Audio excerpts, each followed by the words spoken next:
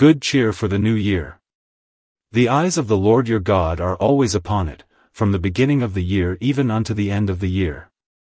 Deuteronomy chapter 11 verse 12. The Israelites had sojourned for a while in Egypt, a land which only produces food for its inhabitants by the laborious process of irrigating its fields. They had mingled with the sons of Ham as they watched with anxious eyes the swelling of the river Nile. They had shared in the incessant labors by which the waters were preserved in reservoirs, and afterwards eked out by slow degrees to nourish the various crops. Moses tells them in this chapter that the land of Palestine was not at all like Egypt. It was a land which did not so much depend on the labor of the inhabitants as upon the goodwill of the God of heaven. He calls it a land of hills and valleys, a land of springs and rivers, a land dependent not upon the rivers of earth but upon the rain of heaven, and he styles it in conclusion, a land which the Lord your God cares for. The eyes of the Lord your God are always upon it, from the beginning of the year even unto the end of the year. Observe here a type of the condition of the natural and the spiritual man. In this world, in temporals and in all other respects, the merely carnal man has to be his own providence, and to look to himself for all his needs. Hence his cares are always many, and frequently they become so heavy that they drive him to desperation. He lives a life of care, anxiety, sorrow, fretfulness and disappointment. He dwells in Egypt, and he knows that there is no joy, or comfort, or provision if it does not wear out his soul in winning it. But the spiritual man dwells in another country. His faith makes him a citizen of another land. It is true he endures the same toils, and experiences the same afflictions as the ungodly, but they deal with him after another fashion, for they come as a gracious Father's appointments and they go at the bidding of loving wisdom. By faith the godly man casts his care upon God who cares for him, and he walks without taking care because he knows himself to be the child of heaven's loving kindness for whom all things work together for good. God is his great guardian and friend, and all his concerns are safe in the hands of infinite grace.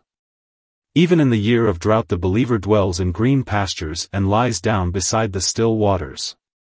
But as for the ungodly, he abides in the wilderness and hears the mutterings of that curse. Cursed is he that trusts in man, and makes flesh his arm. He shall be like the heath in the desert. He shall not see when good comes. Do you question my assertion, that Canaan is a fitting type of the present condition of the Christian? We have frequently insisted upon it that it is a far better type of the militant believer here than of the glorified saint in the New Jerusalem. Canaan is sometimes used by us in our hymns as the picture of heaven, but it is scarcely so. A moment's reflection will show that it is far more distinctly the picture of the present state of every believer. While we are under conviction of sin, we are like Israel in the wilderness, who have no rest for the sole of our feet, but when we put our trust in Jesus we do, as it were, cross the river and leave the wilderness behind. We that have believed do enter into rest, for there remains a rest for the people of God. Believers have entered into the finished salvation which is provided for us in Christ Jesus. The blessings of our inheritance are in a great measure already in our possession. The state of salvation is no longer a land of promise, but it is a land possessed and enjoyed. We have peace with God. We are even now justified by faith. Beloved, now are we the sons of God. Covenant blessings are at this moment actually ours, just as the portions of the land of Canaan became actually in the possession of the various tribes. It is true there is an enemy in Canaan, an enemy to be driven out, indwelling sin which is entrenched in our hearts as in walled cities, and fleshly lusts which are like the chariots of iron with which we have to do war, but the land is ours. We have the covenanted heritage at this moment in our possession, and the foes who would rob us of it shall, by the sword of faith, and the weapon of all prayer, be utterly rooted out. The Christian, like Israel in Canaan, is not under the government of Moses now. He has done with Moses once and for all. Moses was magnified and made honorable as he climbed to the top of the hill and with a kiss from God's lips was carried into heaven. Even so the law has been magnified and made honorable in the person of Christ, but has ceased to reign over the believer. And as Joshua was the leader of the Israelites when they came into Canaan, so is Jesus our leader now. He it is who leads us on from victory to victory, and he will not sheath his sword till he has taken unto himself and given unto us, his followers, the full possession of all the holiness and happiness which covenant engagements have secured for us. For these and many other reasons it is clear that the children of Israel in Canaan were typically in the same condition as we are now who, having believed in Jesus, have our citizenship in heaven. Beloved, those of you who are in such a state will relish the text. It is to such persons that the text is addressed.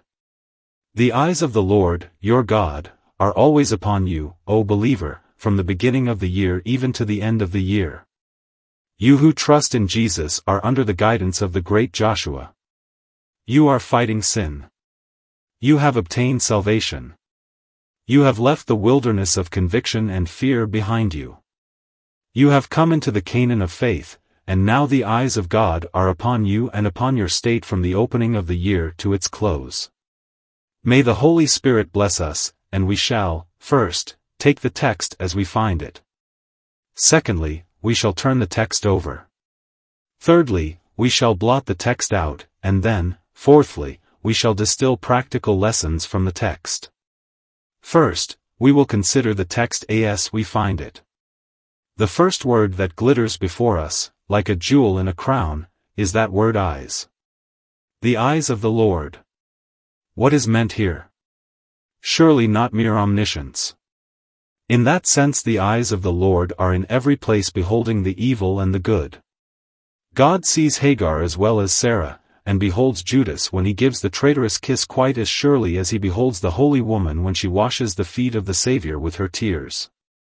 No, there is love in the text to sweeten observation. The Lord knows the righteous with a knowledge which is over and above that of omniscience.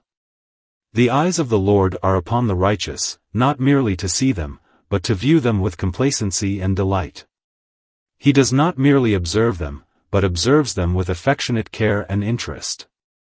The meaning of the text, then, is first, that God's love is always upon his people. Oh, Christians, think of this, it is rather to be thought of than to be spoken of, that God loves us. The big heart of deity is set upon us poor, insignificant, undeserving, worthless beings. God loves us forever, never thinks of us without loving thoughts, never regards us, nor speaks of us, nor acts towards us except in love. God is love in a certain sense towards all, for he is full of benevolence to all his creatures. Love is, indeed, his essence, but there is a depth unfathomable when that word is used in reference to his elect ones who are the objects of distinguishing grace, redeemed by blood, enfranchised by power, adopted by condescension, and preserved by faithfulness. Beloved, do not ask me to speak of this love, but implore God the Holy Spirit to speak of it to your inmost souls. The loving eyes of God are always upon you, the poorest and most obscure of his people, from the beginning of the year even to the end of the year. The expression of the text teaches us that the Lord takes a personal interest in us. It is not here said that God loves us, and therefore sends an angel to protect and watch over us. The Lord does it himself. The eyes that observe us are God's own eyes. The guardian under whose protection we are placed is God himself. Some mothers put out their children to nurse, but God never does. All his babes hang upon his own breast and are carried in his own arms. It is little that we could do if we had to perform everything personally, and therefore most of the things are done by proxy. The captain, when the vessel is to be steered across the deep, must have his hour of sleep, and then the second in command, or some other, must manage the vessel. But you will observe that in times of emergency the captain is called up and takes upon himself personal responsibility. See him as he himself anxiously heaves the lead, and stands at the helm or at the lookout, for he can trust no one else in perilous moments. It seems from the text that it is always a time of emergency with God's people, for their great Lord always exercises a personal care over them. He has never said to his angels, I will dispense with my own watching and you shall guard my saints. But while he gives them charge concerning his people, yet he himself is personally their keeper and their shield. I the Lord do keep it, I will water it every moment, lest any hurt it I will keep it night and day. You have sometimes, when you have been very sick, sent for a physician. And it may be that he has been engaged somewhere else, but he has an assistant who probably is quite as skillful as himself, yet, as soon as that assistant comes, such has been your confidence in the man himself for whom you have sent that you feel quite disappointed. You wanted to see the man whom you had tried in days gone by. There is no fear of our being put off with any substitute for our God. Oh, beloved, when I think of the text, I feel of the same mind as Moses when God said, "I will send my angel before you." No, Moses in effect, said, "That will not suffice, if your resents go not with us, carry us not up from here. My Lord, I cannot be put off with Gabriel or Michael. I cannot be content with the brightest of the seraphs who stand before your throne. It is your presence I want, and blessed be your name, it is your presence which the text promises to give. The anxious mother is glad to have a careful nurse upon whom she may rely, but in the crisis of the disease, when the little one's life trembles in the balance, she says, "Nurse, I must sit up myself with the child tonight." And though it is the third, perhaps the fourth night, since the mother has had sleep, yet her eyes will not close so long as the particular point of danger is still in view. See, my brethren, see the loving tenderness of our gracious God. Never, never, never, does he delegate to others, however good or kind, or to any secondary agents, however active or powerful the care of his people. His own eyes, without a substitute, must watch over us. Further, the text reminds us of the unwearied power of God towards his people. What? Can his eyes always be upon us? This were not possible if he were not God. To be always upon one object, man can scarcely do that. And where there are 10,000 times 10,000 objects, how can the same eyes always be upon every one among so many? I know what unbelief has said to you. He has whispered, he brings forth the stars, he calls them all by their names. How, then, can he notice so mean an insect as you are? Then we have said, my way is passed over from God, God has forgotten me. My God has forsaken me. But here comes the text. Not only has he not forgotten you, but he has never once taken his eyes off you. And though you are one among so many, yet he has observed you as narrowly, as carefully, as tenderly as if there were not another child in the divine family nor another one whose prayers were to be heard, or whose cares were to be relieved.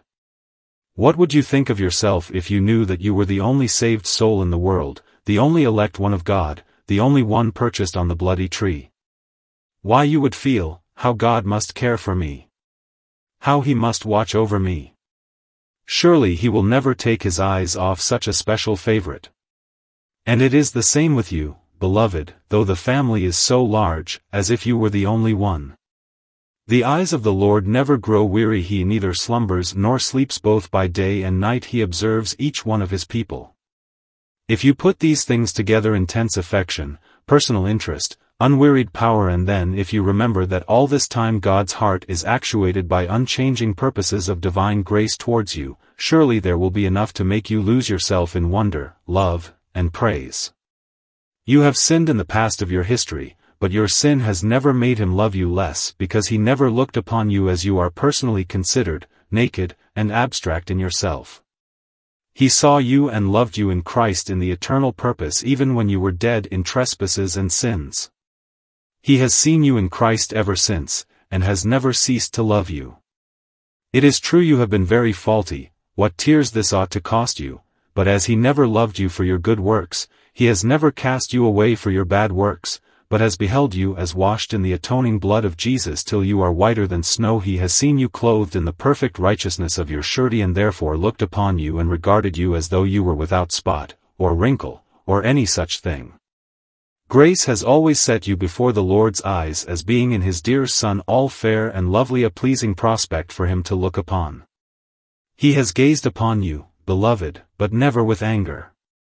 He has looked upon you when your infirmities, no, your willful wickedness had made you hate yourself, and yet, though he has seen you in this doleful state, he had such a regard for your relationship to Christ that you have still been accepted in the Beloved. I wish it were in the power of mortal speech to convey the full glory of that thought, but it is not. You must eat this morsel alone. You must take it like a wafer made with honey and put it under your tongue and suck the essential sweetness out of it. The eyes of God, my God, are always upon his chosen, as eyes of affection, delight, complacency, unwearied power, immutable wisdom, and unchanging love. The next word that seems to flash and sparkle in the text is that word always. The eyes of the Lord are always upon it. And it is added, as if that word were not enough for such dull ears as ours, from the beginning of the year even to the end of the year.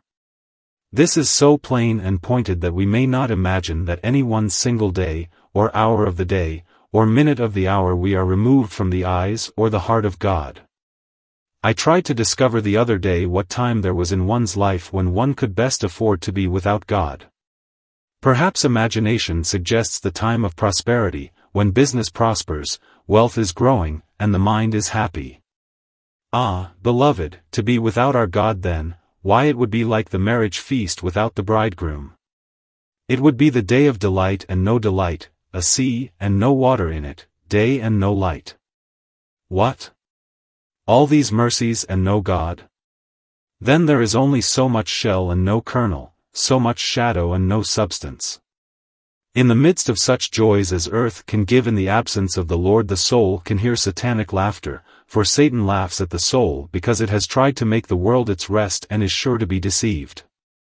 Do without God in prosperity, beloved? We cannot, for then we should grow worldly, proud, careless, and deep damnation would be our lot. The Christian in prosperity is like a man standing on a pinnacle. He must then be divinely upheld or his fall will be terrible. If you can do without God at all, it certainly is not when you are standing on the pinnacle. What, then? Could we do without him in adversity? Ask the heart that is breaking. Ask the tortured spirit that has been deserted by its friend. Ask the child of poverty who has not where to lay his head. Ask the daughter of sickness, tossing by night and day on that uneasy bed, could you do without your God? And the very thought causes wailing and gnashing of teeth.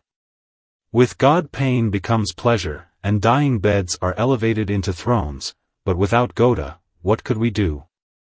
Well then, is there no period?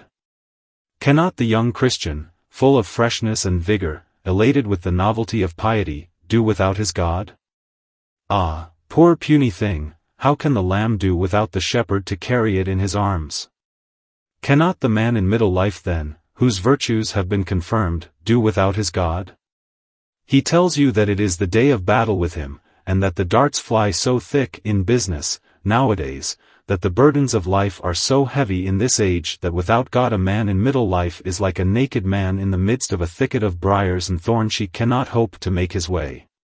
Ask yon grey beard with all the experience of 70 years whether at least he has not attained to an independence of divine grace, and he will say to you that as the weakness and infirmity of the body press upon him, it is his joy that his inner man is renewed day by day. But take away God, who is the spring of that renewal, and old age would be utter wretchedness. Ah, brothers and sisters, there is not a moment in any one day that you or I have ever lived that we could have afforded to dispense with the help of God. When we have thought ourselves strong, alas, we have been fools enough to think so in 5 minutes we have done that which has cost us rivers of tears to undo. In an unguarded moment we have spoken a word which we could not recall, but which we would have recalled if we should have had to bite our tongues in halves to have had it unsaid. We have thought a thought when God has left us which has gone whizzing through our souls like a hellish thunderbolt making a fiery path along the spirit. We may well wonder how it is that the evil thought did not become a terrible act as it would have done if God, whom we had forgotten us. We need to set the Lord always before us. Let us then, when we wake in the morning, take this promise with us and say, Lord, you have said you will always be with us, then leave us not till the dews of evening fall and we return to our couch. Leave us not even when we are there, lest in the night, temptation should be whispered in our ears and we should wake to defile our mind with unholiness. Leave us never, O our God, but always be our very present help. Last year was, perhaps, the most gloomy of our lives. All the newspaper summaries of 1866 are like the prophetic roll which was written within and without with lamentations. The year has gone, and everybody is glad to think that we have entered upon a new one yet. Who knows but what 1867 may be worse? Who can tell? Well, brothers and sisters, let it be what God chooses it shall be. Let it be what He appoints, for there is this comfort in the assurance that not a moment from this Sunday night on to December 31st St. 1867, shall be without the tender care of heaven. Not even for a second will the Lord remove His eyes from any of His people. Here is good cheer for us. We will march boldly into this wilderness, for the pillar of fire and cloud will never leave us. The manna will never cease to drop, and the rock that followed us will never cease to flow with living streams. Onward, onward, let us go, joyously confident in our God. The next word that springs from the text is that great word Jehovah. It is a pity that our translators did not give us the names of God as they found them in the original. The word Lord in capitals is well enough, but that grand and glorious name of Jehovah should have been retained. In this case we read, "The eyes of Jehovah are always upon it." He who surveys us with love and care is none other than the one and indivisible God, so that we may conclude, if we have His eyes to view us, we have His heart to love us. And if we have His heart, we have His wings to cover us. We have His hands to bear us up. We have the everlasting arms to be underneath us. We have all the attributes of deity at our command. Oh, Christian, when God says that He always looks at you, He means this, that He is always yours. There is nothing which is necessary for you which He will refuse to do. There is no wisdom stored up in Him which He will not use for you. There is no one attribute of all that great mass of splendor which makes up the deity which shall be withheld from you in any measure. All that God is shall be yours. He shall be your God forever and ever. He will give you grace and glory, and be your guide even unto death. Perhaps the sweetest word of the text is that next one, the eyes of Jehovah your God. Ah, there is a blessed secret. Why? Ours in covenant. Our God, for He chose us to be His portion, and by His grace He has made us choose Him to be our portion. We are His and He is ours. So I my best beloved's am. So He is mine. Your God. Blessed be the Lord, we have learned to view Him not as another man's God but as our God. Christian, can you claim a property in God this day? Has your hand, by faith, grasped Him? Has your heart, by love, twisted its tendrils round Him? Do you feel Him to be the greatest possession that you have, that all creatures are but a dream, an empty show, but that God is your substantial treasure, your all in all? Oh, then, it is not an absolute God whose eyes are upon you, but God in covenant relationship regards you.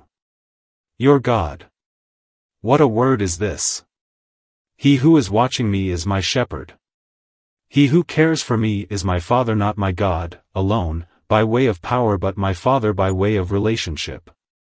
He is one who, though He is so great that the heaven of heavens cannot contain Him, yet deigned to visit this poor earth robed in mortal flesh that He might become like we, and He is now our God, the God of His people by near and dear relationship.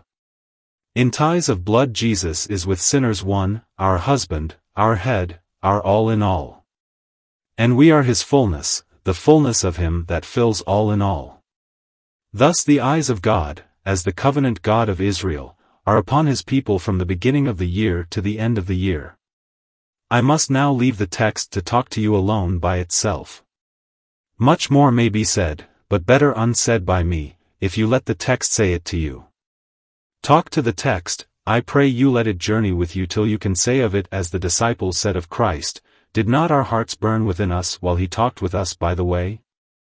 2. We are now to turn the text over, that is to say, we will misread it, yet read it rightly.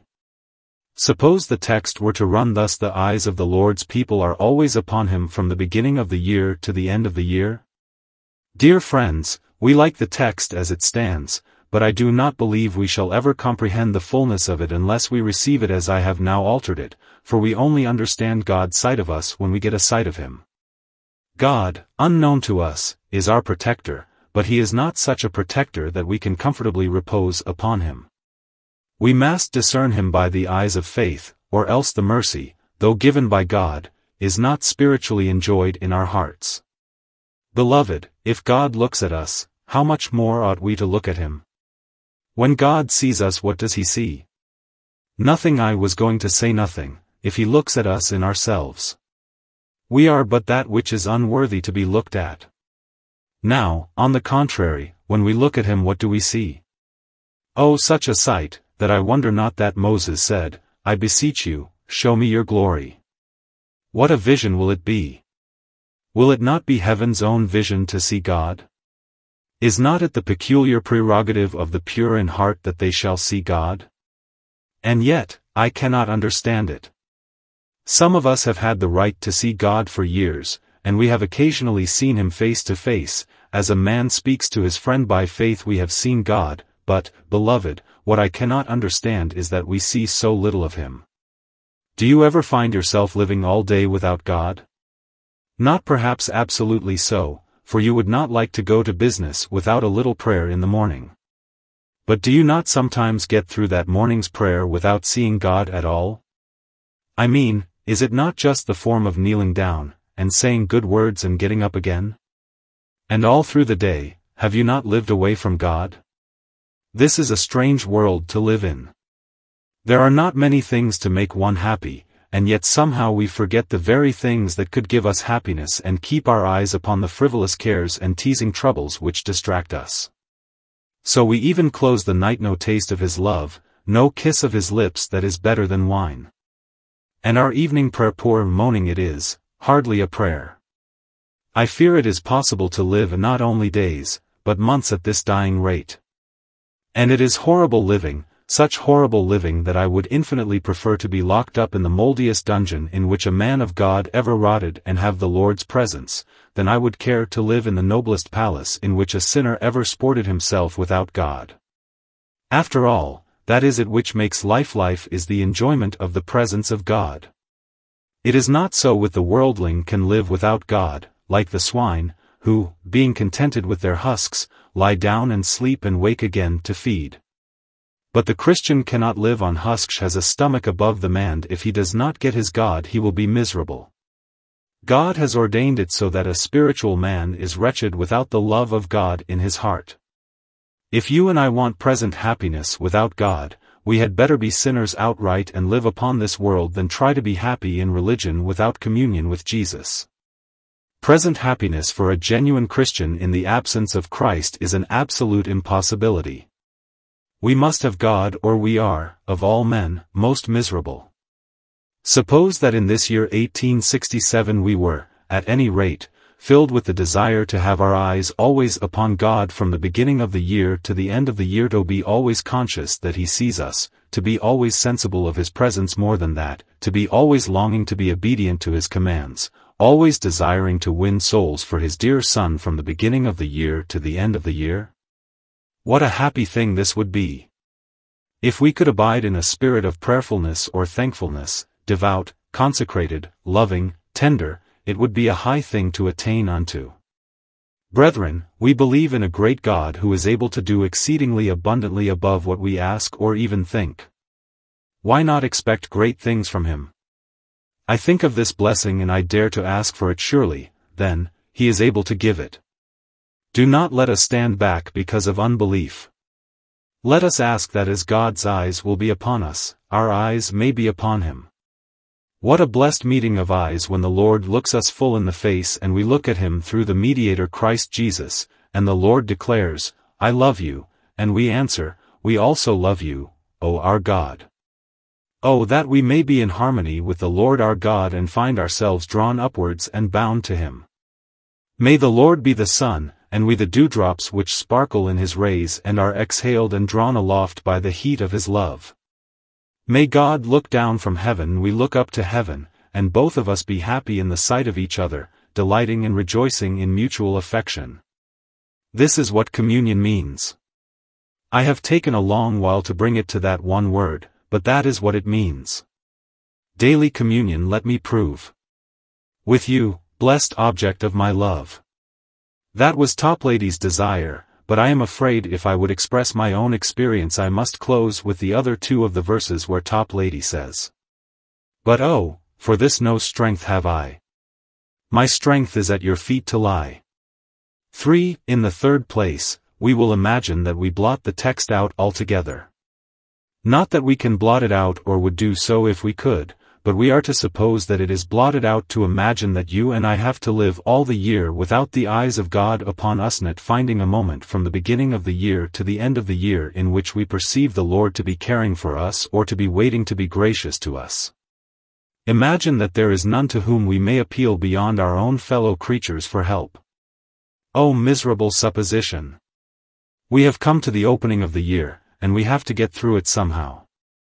We must stumble through January, go muddling through the winter, groaning through the spring, sweating through the summer, fainting through the autumn, and groveling on to another Christmas, and no God to help us.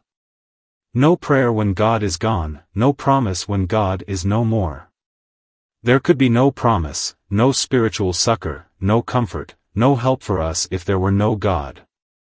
I will suppose this to be the case with any one of us here. But I hear you cry out, imagine not such a thing, for I should be like an orphan child without a father. I should be helpless, a tree with no water to its roots. But I will suppose this is the case of you sinners. You know you have been that. If I were solemnly to tell you that God would not let you pray during the next year, and would not help you if you did pray, I should not wonder if you were greatly startled at it. Though I believe that the Lord will hear you from the beginning of the year to the end of the year. Though I believe that He will watch over you and bless you if you seek Him, yet I fear that the most of you are despising His care, living without fellowship with Him, and so you are without God, without Christ, without hope, and will be so from the beginning of the year to the end of the year. There is a story told of a most eccentric minister, that walking out one morning he saw a man going to work and said to him, "What a lovely morning! How grateful we ought to be to God for all His mercies." The man said he did not know much about it.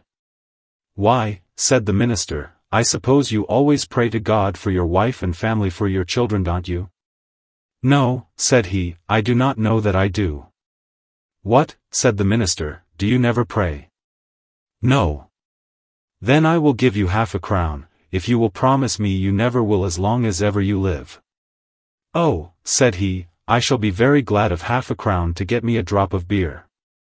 He took the half-crown and promised never to pray as long as he lived. He went to his work, and when he had been digging for a little while, he thought to himself, "That's a strange thing I have done this morning, a very strange thing. I've taken money and promised never to pray as long as I live." He thought it over, and it made him feel wretched. He went home to his wife and told her of it. "Well, John," she said, "you may depend upon it, it was the devil. You've sold yourself to the devil for half a crown." This so bowed the poor wretch down that he did not know what to do with himself. This was all he thought about, that he had sold himself to the devil for money and would soon be carried off to hell. He commenced attending places of worship, conscious that it was of no use, for he had sold himself to the devil. He became really ill, bodily ill, through the fear and trembling which had come upon him. One night he recognized in the preacher the very man who had given him the half-crown, and probably the preacher recognized him, for the text was, "What shall it profit a man if he shall gain the whole world and lose his own soul?" The preacher remarked that he knew a man who had sold his soul for half a crown. The poor man rushed forward and said, "Take it back. Take it back." "You said you would never pray," said the minister, "if I gave you half a crown. Do you now want to pray?" "Oh yes, I would give the world to be allowed to pray." That man was a great fool to sell his soul for half a crown. But some of you are a great deal bigger fools, for you never had the half-crown and yet you still do not pray. And I dare say you never will, but will go down to hell never having sought God. Perhaps if I could make this text negative, and say to you, the eyes of God will not be upon you from the beginning of this year to the end of the year, and God will not hear and bless you, it might alarm and awaken you. But though I suggest the thought, I would rather you say, "Oh, let not such a curse rest upon me, for I may die this year, and I may die this day." O God, hear me now. Ah, dear hearer, if such a desire is in your heart, the Lord will hear you and bless you with his salvation. 3. Let us close with using the text. The way to use it is this. If the eyes of the Lord will be upon us his people from the beginning of the year to the end of the year, what shall we do? Why, let us be as happy as we can during this year. You have your trials and troubles to comado, and not expect that you will be free from them. The devil is not dead, and sparks still fly upward. Herein is your joy. The God and Father of our Lord Jesus Christ will never leave you nor forsake you. Up with your standard now and march on boldly. In the name of the Lord set up your banner and begin to sing. Away with carking care, God cares for us. The sparrows are fed, and shall not the children be? The lilies bloom, and shall not the saints be clothed? Let us roll all our burdens upon the burden-bearer. You will have enough to care for if you care for his cause as you should. Do not spoil your power to care for God by caring for yourself. This year let your motto be, "Seek first the kingdom of God and his righteousness, and all these things shall be added to you." By anxious thought you cannot add a cubit to your stature, nor turn one hair white or black. Take, then, no anxious thought for the morrow shall take thought for the things of itself. Lean upon your God and remember his promise that as your day is so shall your strength be. I would have you, says the apostle, would have you without carefulness. He does not mean, would have you without economy, without prudence, and without discretion, but he means he would have you without fretfulness, without distrustful care. He would have you be without care for yourself, because the Lord's eyes will be upon you. Further, dear friends, I would have you use the text by the way of seeking greater blessings and richer mercies than you have ever enjoyed. Blessed be God for his merciful kindness towards this church. His loving kindnesses have been very many. His favors new every morning and fresh every evening, but we need more. Let us not be content with a February blessing, though that is generally the month in which we have had our refreshing. Let us seek to get a blessing today. I hope you will get it this afternoon in the Sunday school, you workers there. And I hope you will have it in the senior classes from the beginning of the year to the end of the year. Let there be no dullness, lethargy, and lukewarmness in the classes this afternoon. The brother who has to address the school will, I hope, speak to you with fervor and earnestness. There must be no coldness there. And I hope you who are preaching in the street, if it is possible in such weather, or going from house to house with tracts, or doing anything else, will have a blessing on this first Sunday of the year. But then, shall we grow cold next Sunday? Not at all. It is from the beginning of the year to the end of the year. Shall we endeavor to get up a little excitement and have a revival for 5 or 6 weeks? No, blessed be God, we must have it from the beginning of the year to the end of the year. While we have a spring which never grows dry, why should the pitcher ever be empty? Surely gratitude can find us fuel enough in the forests of memory to keep the fire of love always flaming. Why should we be weary when the glorious prize is worthy of our constant exertions, when the great crowd of witnesses hold us in full survey? May our Lord, by his Spirit, bring you and me to a high pitch of prayerfulness, and then let us continue in prayer from the beginning of the year to the end of the year. May God bring you and me to a high degree of generosity, and then may we be always giving from the beginning of the year to the end of the year every week, from the first to the last, always laying by in store as God has prospered us for his cause. May we be always active, always industrious, always hopeful, always spiritual, always heavenly, and always raised up and made to sit together in heavenly places in Christ Jesus. So may our gracious God deal with us from the beginning of the year to the end of the year through Jesus Christ our Lord. Amen.